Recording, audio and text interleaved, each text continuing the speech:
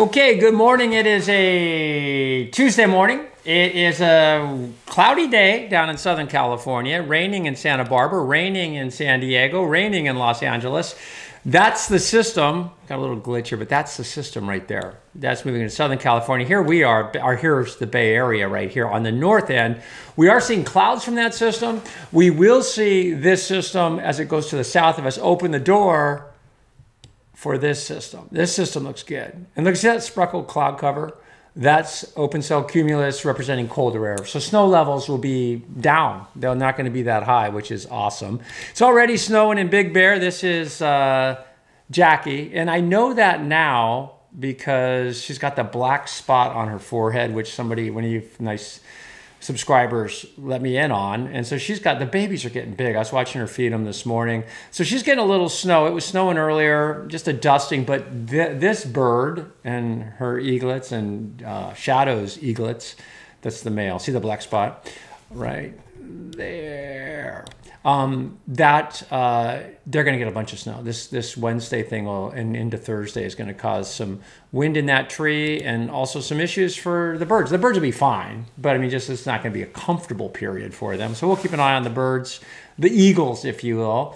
And it's funny. It's not funny, but it's when I was a kid, I grew up in Northern California, not far from Redding and Mount Lassen, up in Paradise, and never saw golden eagles. They were federally endangered birds. And now, of course, obviously north of Oregon, they're everywhere, especially when you get up into the San Juan Islands and into Alaska. But down this far south, we didn't. And so here we're charting eagles down into Big Bear. So sometimes I know we're all naysayers about the environment, and there are issues with the environment always. But I always say, my grandparents grew up in the city, back in the 1800s, and they didn't see, what didn't they see? They didn't see mountain lions. They didn't see bear. They didn't see turkeys. They didn't see, there weren't a lot of whales. They were all, a lot of that stuff had gone away because of hunting or whatever. And so in some ways, I know there's a lot of things bad about the environment, but in some ways I see the ecosystem in the Bay Area getting better. I was surfing yesterday, and I was going by, towards the Bay Bridge, and you're not old enough to remember this, but there used to be out on the bay, as early as the 70s, there used to be duck blinds. Duck blinds. I think there was a duck club out by Emeryville. Maybe there still is, but duck blinds. I mean, they're shooting ducks in the bay, which is normal to shoot ducks if you're a hunter, but in San Francisco, it's just weird to think that in juxtaposition. Okay, enough history, a little bit of Mount Tamalpais, Golden Gate Bridge right there. These clouds representing the system to the south, believe it or not, it's throwing up clouds towards us. Here is Santa Barbara, and you can see the rain coming down. Let's see, I'll play it up for you here. This is Santa Barbara this morning, a little while ago, but you can see the showers. Not heavy, but wet. Beautiful day in Northern California, wet in Southern California, Northern California, Mount Shasta. Going to get a bunch of snow on Wednesday, Thursday. Snow levels are going to be down to 5,000 feet probably. A couple of feet easy for this area, but that's not right away. These clouds representing cloud cover from that system to the south. So the deal is that system, when it came in, it basically split in two. We talked about it yesterday. Now that lower chunk is what's going through you guys in San Diego and Los Angeles, and that's sliding through. It's going to be wet, especially right down south of Santa Monica, down into San Diego area. I think they're going to get you guys are going to get some pretty significant rainfall over certainly the next couple of days. Let's take a look at the San Diego camera. This is UC San Diego, and you can see the system loading up.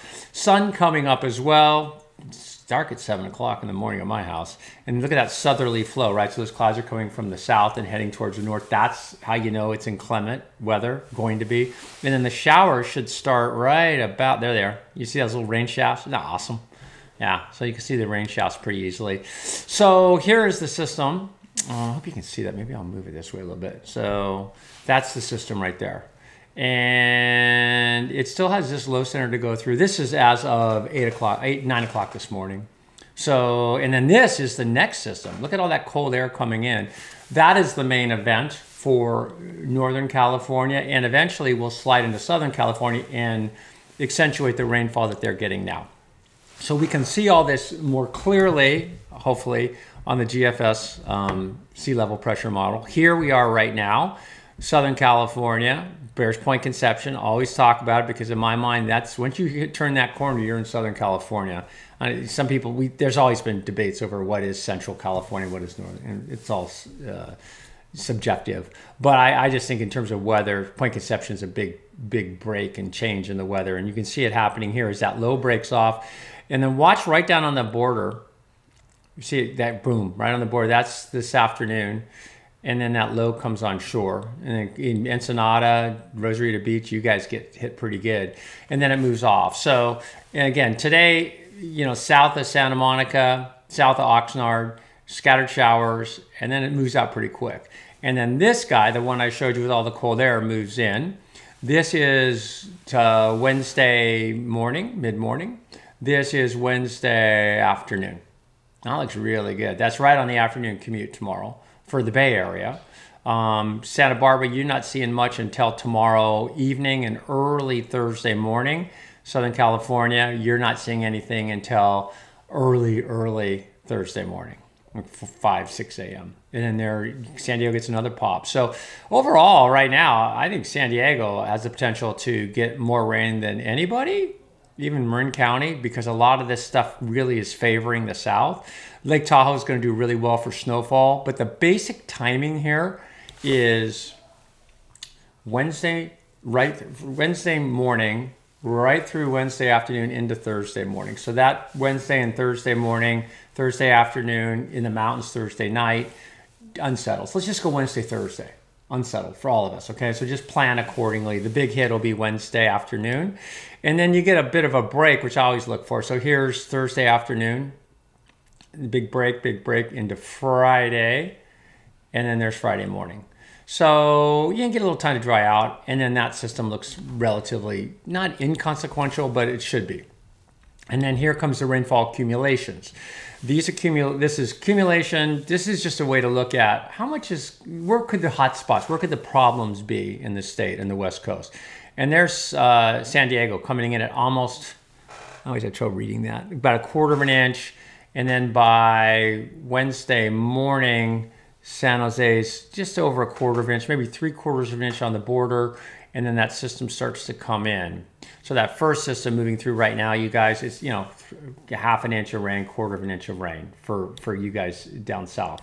And then here comes this system, and this is through Thursday morning, which should be the main hit, and that's manageable water, right? Mountains are going to get unloaded on. They're going to get a lot of snow, and they're going to get low snow down below Blue Canyon. Down near Ashland on the pass there, you're going to see rain, snow above 4,800 feet, and then snow after 5,000 feet. And then this takes us through Thursday afternoon. So when I look at that, that's the main event, right? Maybe I'll go a little further. So Thursday afternoon. So when I look at that, I go, okay, this is all manageable. That's going to be 3 feet of snow at Mammoth Mountain. That's going to be 2 feet of snow at Lake Tahoe. That's going to be 1.5 inches of rain in the burn zones of Southern California. That's not going to be super helpful, but I think they can manage it. Now, if something changes, system stalls out, one of you pointed that out, yeah, they can stall out. Especially this low that's going through right now, that's the kind of thing that would stall out. This next system looks progressive. But either way, I'm not seeing anything that makes me go, oh my gosh, oh boy, we're going to get a flooding event or we're going to have mudslides. Usual stuff for March. And now if I go all the way out 14 days, these are the rainfall accumulations as of March 15th. And so you can see, is that March 15th? Yes, yeah, March 15th. So that's not, how many days is that? March 15th, March 11th. So that's not that much. It's only a week or so. So, but you still see these numbers are all really manageable numbers. So that if it turns out, if it goes down this way, we're fine. So Wednesday, Thursday, especially Wednesday. There's the system undercutting. This is the big system that's really going to do the most rain and snow for Lake Tahoe, Mount Shasta. Most rain for the Bay Area. Marin County maybe gets a couple inches of rain. San Francisco maybe gets 1 inch of rain. I always say, especially in the Central Bay and San Francisco Bay Area, if you get 1 inch of rain in a winter storm in San Francisco, it's a good storm. It's a good storm. If you get 2 inches of rain in San Francisco, And then you're starting to get into infrastructure issues, right? Because of all the concrete. So 2 inches of rain in San Francisco would mean like 4 inches of rain in the Berkeley Hills or 8 inches of rain in the Marin Headlands. Believe it or not, there's that kind of microclimate activity. But I'm not seeing that right now via the models. This is the forecast concern page, if you will, National Weather Map showing watches and warnings. Pinks represent the winter storm warning, browns where there's going to be wind, and then the greens down here where we already kind of talked about the flood watches and things like that, which makes sense, again, because you're going to get over an inch, maybe 1.5 inches of rain over 36 hours in the burn zones, and that'll get you some problems. And all the way into San Diego, they could see 1.5 inches of rain too. That's a lot of rain for San Diego. Maybe 2 inches. I've seen some numbers saying 2.5 inches. And maybe, but right now the models I'm looking at are showing 2 inches, maybe 2 inches, maybe a little less. And then here are the wind advisories out in Texas, winter storm warning in Missouri, and then wind advisories up around Pennsylvania. So yeah, not a bad travel day. These are the forecast forecast temperatures for today. By the way, thanks for being with me. I have a lot of new subscribers. I appreciate it. One of you people called it the California bundle, right? Which is kind of interesting because it is. It's kind of like weather, surf, ski, weather, birds. All right, who knows what the hell it is? But yeah, that's what a buddy of mine goes, I don't know what the hell you're doing, but I like it. And I'm like, okay, that's enough for me. Because this is what I would do if I had, like in television, I've been in television like 35 years. If I could have done what I wanted to do. Not that they would tell you what to do, but you go, here's 2.5 minutes. Do all this in 2.5 minutes and make it stick. It's like, right? So that's that, you know, but now it's like, you guys, if you care enough if you're here right now, you care about weather, and it's nice to be able to, whatever. I don't know a ton. I have a lot of experience. I have a degree in meteorology, went to Berkeley, went to atmospheric science, graduate school. I know a lot, but I know very little compared to, with the more you know, the less you know. When I got out of school, I knew everything. I was so smart. And then I realized somewhere in the last many years that I am not, there are so many people, especially in this profession. Doug Stinton's a good friend of mine. Guys like that, John Farley, Mark Finan's awesome. I mean, there's some really talented meteorologists out there. My skill, I think, this is Palisades, Tahoe. My skill, I think, is I can take fairly difficult concepts and make them go, and you go, oh, that's all that is, right? You know, centripetal force, things like that, and make you go, oh, that's what that is. So hopefully that's what's working for you. Lake Tahoe, not a lot of wind on the lake, a beautiful day to ski. Tuesday might be the day to ski. I was gonna go this weekend, but this storm looks pretty beefy. This is Sugar Bowl. Let's see if I can pull that up. And yeah, chairlift's moving. The train park, beautiful day. Just stunning. This is the Palisades. It's not Palisade Tahoe, but at Sugar Bowl they call those the Palisades up on Mount Lincoln. And then this is the Disney chairlift. We used to call it Mount Judah. No, Jerome. I think this is Jerome Hill. Gosh, I'm sure somebody's screaming right now at the YouTube.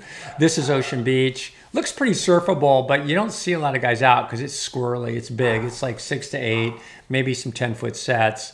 A lot of water moving. Tide's high right now, and it's working its way out. Swell kind of hovers in the 6 to 8 foot range for all of us. Oh, that's a great shot of the Pelicans. It's 6 to 8 foot range. As you can see Steamer Lane, very deep water. A guy going out here. Now, as the tide drops, it's going to get better and better. I like this shot at the lane because the sun hits that bluff really awesomely. And then guy just jumps in. I'm never the guy. This is sort of the local move. I never do that because I just go, there's nothing worse than getting, because most guys just paddle out from the steps, but there's kind of a, don't go here path. And you have to time it pretty good, especially when it's bigger, because I think it'd mess you up. But I've never been the guy who jumps off the rock. I actually knew guys, I remember when Flea and those guys, when they were in Vince, and when I used to surf here back in the 70s, they'd come out here and it was a power move. They'd jump off the bluff all the way. And it's maybe 4 feet, 5 feet deep there. So just weather nuance or surf nuances. Here is Lindemar. Beautiful day. I can see why people love it there. And Pedro Point right here. People ask all the time, is that surfable? I've heard of guys surfing it. Bulldog used to surf it back in the 70s. I can't remember the other guy that used to go out there, but it can break. Okay, so that's a lot. Let's do the big picture one more time. There's the low, here's the next system, and here's the birds. I think I got the birds here. Let's see, there we go. And they're getting snow. So we'll check in on Jackie and Shadow. And again, Jackie's got the black dot on her head. Thanks for hanging in. That's a lot of weather. There it is. Oh, love that. I know it sounds weird and freaky, but I literally have a big screen in my kitchen. I just put it on this channel and let it roll. It's awesome for the sounds. Like, you think the visuals are awesome. Sounds are even more awesome because you, I don't think I have the sound on right now because it'll go through. Yeah, good. The sounds are even more awesome because you hear birds coming in, you hear a truck go by, you hear an airplane go by. You kind of get it. It's like getting a glimpse into her day. And it's interesting too because a lot of the food that was around the nest has been cleared out. She's beautiful. Yeah, that's Jackie. Wow. All right, well, anyway, I just have a good morning. Thanks for tuning in. And all you new subscribers, thanks for joining. It is sort of a California bundle. I appreciate your time. And tell a friend. That would be helpful. All right, take care.